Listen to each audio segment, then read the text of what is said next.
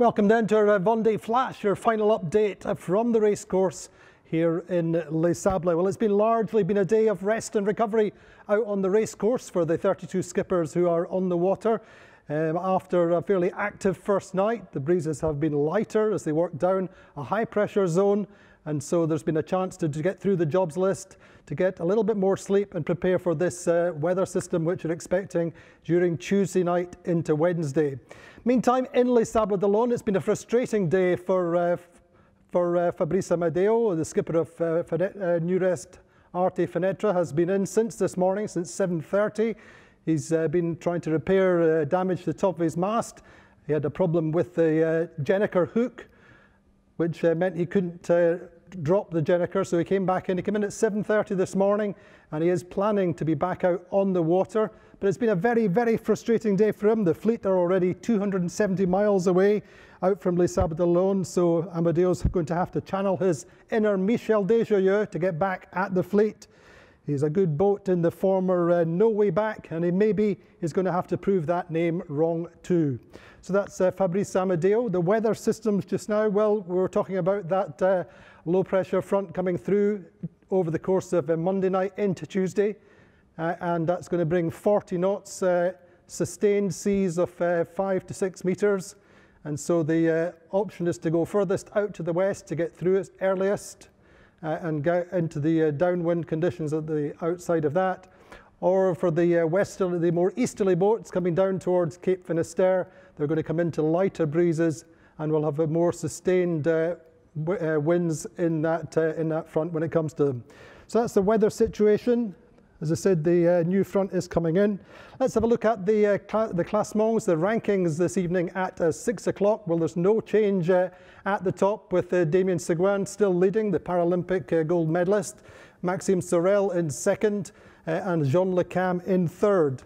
And the key things there are Nico Troussel still on top of Jeremy Biou, Sam Davis still leading ahead of Kevin Escoffier, and a great match going on there. Rest, as I say, was pretty much the order of the day as much as possible. We caught up with Alex Thompson, who was pretty punchy first thing this morning. He'd had a pretty tough first night, 1 or 2 problems, and he was looking to get his head down over the course of the day. Yes, and I don't think it's over yet. There's a tack, imminent. Morning, everybody. That was a tricky night, but the sun has come up. I'll let you have a quick look around first.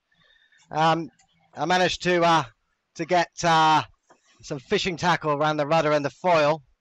That wasn't too good. And then I lost 6 or 7 miles when one of the sheets came off one of the sails during a sail change, which was also not so good. But didn't really get much sleep. Maybe a little rest. And but I should be able to tack and start heading south very shortly. And hopefully I'll be able to get some rest then. Pretty good start, really. No majors. Had a little minor panic with the generator. I thought there was some water inside it, but once I took a little part of it apart, then I realized all was good. So I'm feeling good. Looking forward to getting some sleep. Keep on watching. So that's Alex Thompson on good form, no majors, he said.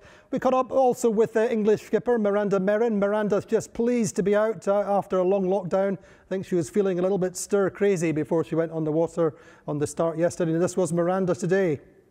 Yes, and I don't think it's over yet. There's a tack, imminent tack as well, because the wind is heading. So yeah, a couple of sail changes. You know, just remembering how the boat works, because we've been sort of stuck in semi-lockdown for 3.5 weeks, and you know, it's a long time to be not sailing before a big race. But anyway, I think I got the hang of it again, and nice to be at sea. No masks out here. Well, since there hadn't been normal build-up to a big race, I actually, in my mind, I didn't kind of really think that I was off for, you know, a 3-month tour of the planet. Perhaps I still haven't realised that. So it's fine, you know, when the team got off, when I got off, I just unfurled the sails and headed for the start line. Start was all right. Just been pretty busy since then. Need to get some south and some west in. Can't do both. And yeah, and get ready for the next one, which is not today. I can't remember whether it's tomorrow night or anyway. No, I think there's more wind again tonight, but today's quite light and nice, so it'll be a good day to just settle in. So that's it, Miranda Merrin in 23rd place this evening, enjoying being at sea. Join us again tomorrow for Vendée Live at 13:30 French time, 12:30 in TU. Join us then.